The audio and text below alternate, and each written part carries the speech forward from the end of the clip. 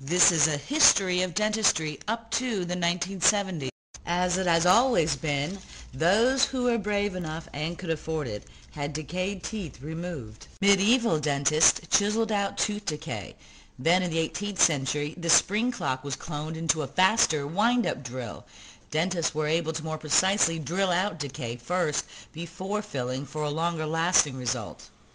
Also in the 1800s, after trying everything from cobwebs to slivers of silver, dentists developed a mix of molten amalgam based on mercury that they could then place into teeth.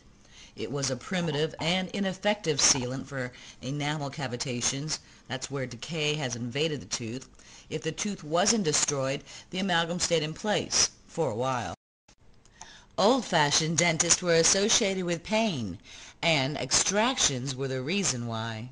Primitive mercury amalgam mixes were placed as fillings, but they didn't bond to the tooth. Failure was often the result because the drilling necessary for the filling created an entrance deep inside the tooth for decay that was deeper than any natural cavity.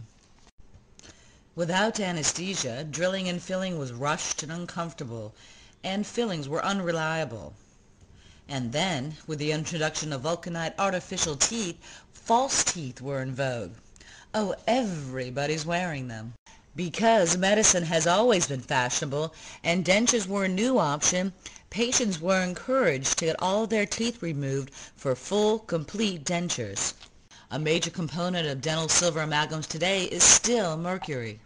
This was modern dentistry 100 years ago.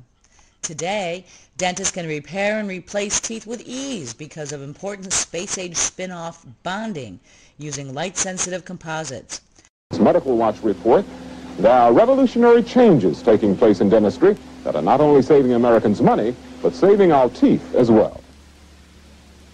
Broken teeth are being mended with the use of space-age plastics instead of porcelain caps or crowns.